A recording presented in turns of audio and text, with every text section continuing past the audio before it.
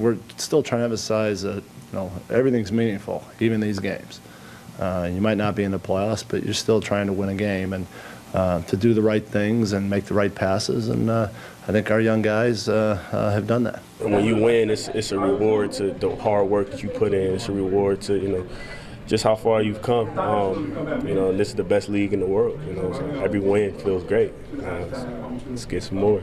I think the maturity of us, trying to get ourselves involved, not stop playing defense, moving the ball, continuing to play unselfishly and knock down shots when they're open in the second half more so in the first half. That helped us stretch the game out. So I think we're just continuing to trust one another out there.